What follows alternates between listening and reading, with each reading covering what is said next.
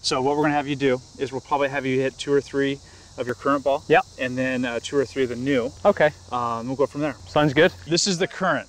Okay.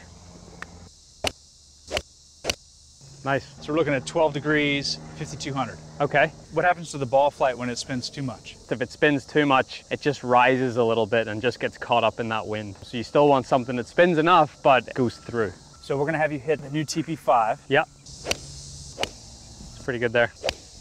I'm loving the flight of this. 11.9, 4,700. Okay, little lower. Carry distances with the old ball, 213 and 220 with the new.